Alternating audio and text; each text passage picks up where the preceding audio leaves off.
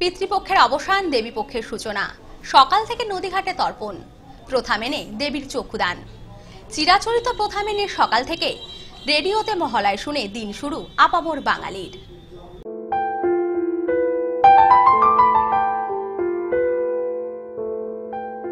পিতৃপক্ষের অবসান, দেবীপক্ষের সূচনা। এদিন সকাল থেকেই বিভিন্ন নদীর ঘাটে হয়েছে পিতৃতর্পণ। বনগাঁ পুরসভার উদ্যোগেও বনগাঁ ইছামতি নদীর বিভিন্ন ঘাটগুলিতে পিতৃতর্পণের বিশেষ ব্যবস্থা করা হয়।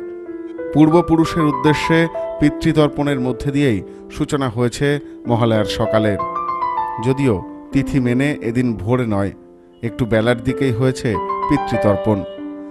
বাঙালির চিরাচরিত প্রথা মেনে ভোরবেলায় রেডিওতে বীরেন্দ্রকৃষ্ণ ভদ্রের চণ্ডীপাঠের মধ্যে দিয়েই জেগে উঠেছে আপামর বাঙালি।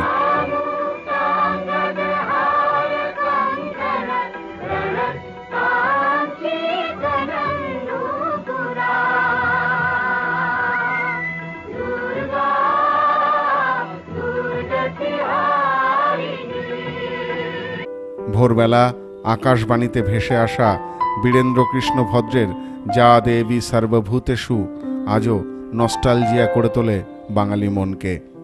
মহামায়া সনাতনী শক্তিরূপা গুণময়ী, তিনি এক তবু প্রকাশ বিভিন্ন, দেবী নারায়ণী, আবার ব্রহ্মশক্তি রূপা ব্রহ্মাণী, কখনো মাহেশ্বরী রূপে প্রকাশমানা, কখনো বা নির্মলা কৌমারী রূপধারিণী। পটুয়াপাড়াগুলিতেও আজ চরম ব্যস্ততা। ধর্মীয় প্রথা মেনে এদিন থেকেই শুরু হয় দেবীর চক্ষুদান। স্বাভাবিকভাবেই এদিন সকাল থেকে শুরু হয়েছে দেবী দশভুজার চক্ষুদান। প্রকৃতির সাথে তাল মিলিয়ে ইতিমধ্যেই সেজে উঠেছে শহর, সেজে উঠছে পূজা মণ্ডপগুলি। মহালয়া মানেই তো কাউন্টডাউন শুরু, হাতে আর মাত্র কয়েকটা দিন। মা আসছেন ভুবন আলো করে। প্রসেনজিৎ ব্যানার্জির রিপোর্ট, নিউজ নোম্যান্সল্যান্ড, বনগাঁ।